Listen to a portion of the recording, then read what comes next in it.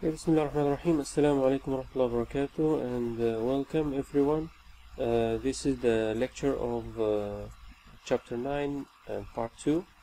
In chapter 9 we are talking about waste stabilization ponds, and in part 2 specifically we will discuss the design of WSPs. Okay, now regarding the design, we have to consider two components: the design of facultative ponds and the design of maturation ponds. So let's start with the design of facultative ponds. First of all, we have to calculate the surface BOD loading, which is how many kilograms of organic matter is applied for each hectare per day. And this is represented as lambda S, as we can see here in this equation. Lambda S equals 10 Li times Q over AF. Li is the original BOD, or the raw BOD of wastewater. I mean the BOD received in the facultative ponds. Q is the flow, and A is the area of facultative ponds. Okay, now there is a permissible BOD loading, which is the lambda S maximum. Okay, and this equation gives us the maximum lambda S that can facultative pond receive, equals 350 times 1.107 minus 0.002 times T, and T is the temperature. Imagine that the T is 25. Okay, temperature is 25, so that will make the lambda S maximum is 350 only. If the temperature is higher than 25, so lambda S maximum will be higher than 350, which means that the higher the temperature, the better the efficiency, or the higher the efficiency of the facultative ponds. And that gives an indication that the system of WSP is more efficient in the higher temperature areas or higher temperature countries. Okay, now once we have a suitable value of the lambda S, the pond area can be calculated from the equation of the retention time. Okay, and the retention time equals AF times D over Q. D is the depth of the pond, and we said before that the depth is around 2 meters, something like that. Okay, over Q. Okay, and then we will come to the maturation ponds, the design of maturation ponds. And first of all, in maturation ponds, as we discussed in part 1, the primary or the major function is to remove the fecal bacteria. Okay, and we call it the fecal coliform. So the fecal coliform can be modeled using this equation. Okay, Ne equals Ni over 1 plus Kt times T. Ne is the number of fecal coliform per 100 ml of the effluent. Ni is the number of the fecal coliform in the effluent, and Kt is the first order rate constant. I mean the decay rate of the fecal coliform per day, and T small is the retention time. So if we have a series of facultative ponds and maturation ponds, and that's normally what happens in reality, so the equation will be modified to equation 9.5. As you can see here, equation 9.5 is Ne equals Ni, and Ni refers to the number of fecal coliform, okay, before and after treatment.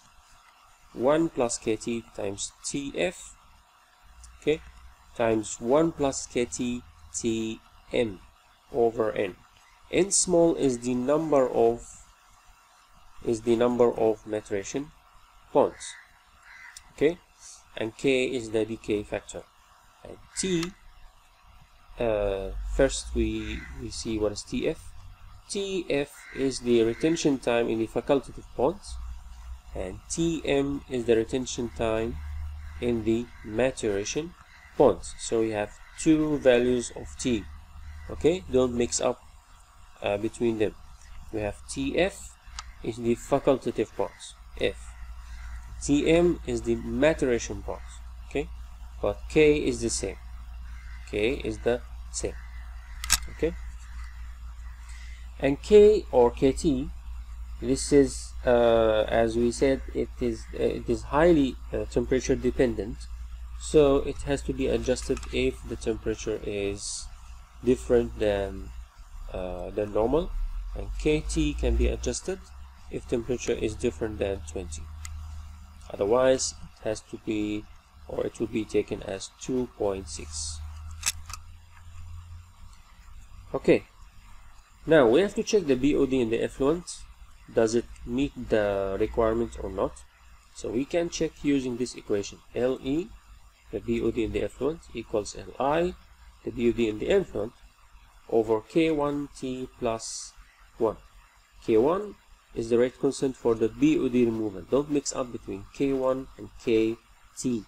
Okay, K1 and KT. K1 is for the BOD removal per day. Okay, times T, which is the retention time, plus 1. So here we can check the BOD effluent concentration, and then we can calculate, or here we have also to adjust the value of K1. Okay, so we have two adjustment equation for the K values. We have adjustment for KT and we have adjustment for K1. Adjustment for K1 is, as we can see here, an adjustment of KT as we saw in the previous slides. Okay, so this is regarding the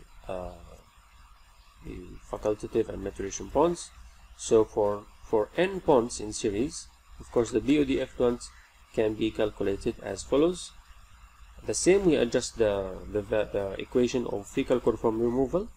We also modify the equation of BOD removal because normally we use a series of bonds, okay, and the same values or the same parameters are applied here. Okay, let's have an example.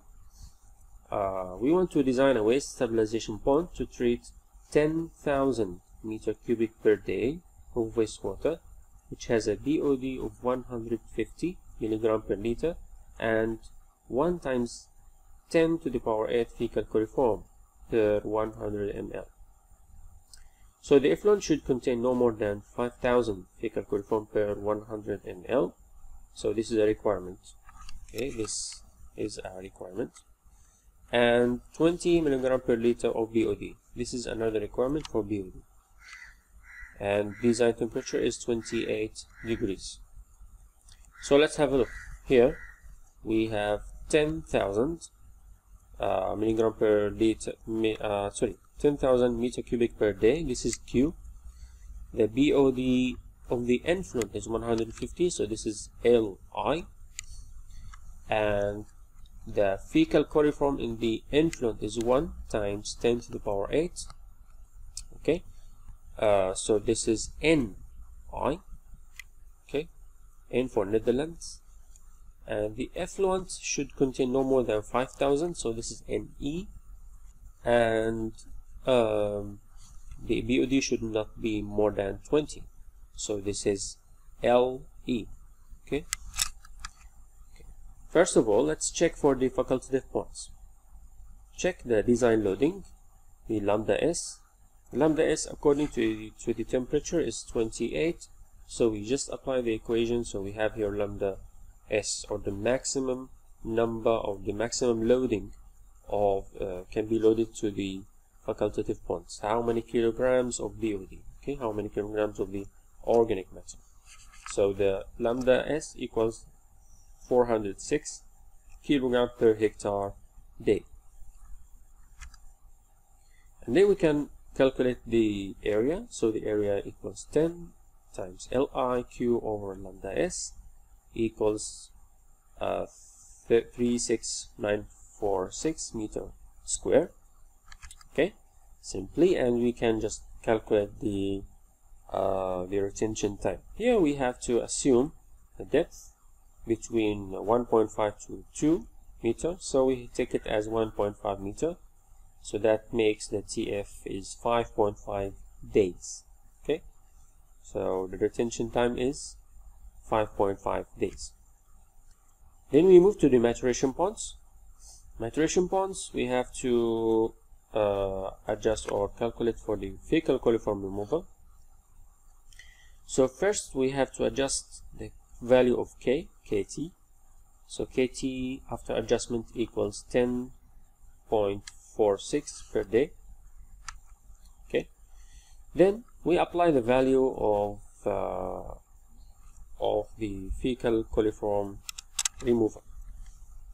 So here the fecal coliform removal, we have the value of NE, we have the value of NI, and we have the value of all these parameters. So KT is adjusted just now, and TF is the retention time in the facultative ponds. TM is the retention time in the maturation ponds, is taken as 3 days, and this is assumed. This is assumed. Okay, and N small, this power is the number of maturation ponds, but we yet don't know. I mean, until now we don't know how many ponds we have to apply, how many maturation ponds we have to apply. So here we will make it as trial and error. Okay, sorry, so TM is 3 days. So for trial and error, we put N equals 1 and then we check NE. Okay, we substitute N as 1. Okay, take N equals 1 and see how much the NE equals if N equals 1. So the NE is 52,765, and this value is more than the required value of NE, because in the question just now it is required that the final fecal coliform is not more than 5,000, but here is more than 5,000, which means that one maturation pond is not enough. Okay, so take N equals 2, so that makes the NE equals 1,630, which is less than 5,000. That means the N equals 2 is okay, and we can apply 2 maturation ponds. Okay, 2 maturation ponds. Now, for a depth of 1.5 meter, the area of maturation pond can be calculated from this equation. Okay, Q times Tm over D, and the area equals 20,000 meters square. Is this the area of 1 maturation pond or 2 maturation ponds? Actually, don't be confused. This is an area of 1 maturation pond. Why? Because the maturation ponds are applied in series, not in parallel. Okay, they have to be constructed in series. So this Q, okay, this Q is received in 1 maturation pond, then the same Q will be received in the second maturation pond because they are in series. So the area is for 1 maturation pond, not for 2 maturation ponds. Now let's check for the BOD removal. For facultative and maturation ponds, okay, because we know that BOD removal is achieved in both, but majorly it is in the facultative ponds. But at the end, we will measure the BOD removal after the whole process. Okay. Okay. Now the K1, I mean the rate constant for BOD removal has to be adjusted. 0.3 times 1.05 over 28 minus 20. because the temperature is different. So that adjusted the K1 to be 0.44. Okay, we move to this equation of BOD removal. Okay, we have to check the BOD removal. If we apply N equals 1, how much the LE? Then we apply N equals 2, how much the LE? But we already have the value of N. We already have the value of N, which is 2. So that makes, we just apply it directly. N equals 2. And we check the BOD removal after we apply all the values. So that makes the BOD removed, or the final BOD, is 8.15. And here notice that here is K1, not KT. Okay, so don't mix up. The K applied here is K1, which is 0.44. But in the previous equation, in previous slides, the K was KT. Okay, so don't mix up, because we have seen so many cases that students mix up between K1 and KT, and they make so many mistakes. Okay, so that is the end of this chapter, and I hope you enjoy this chapter and you enjoy this lesson. If you got any question, don't hesitate to put in the comments, or to just message me through WhatsApp. Thank you so much. Assalamu alaikum wa rahmatullahi wa barakatuh.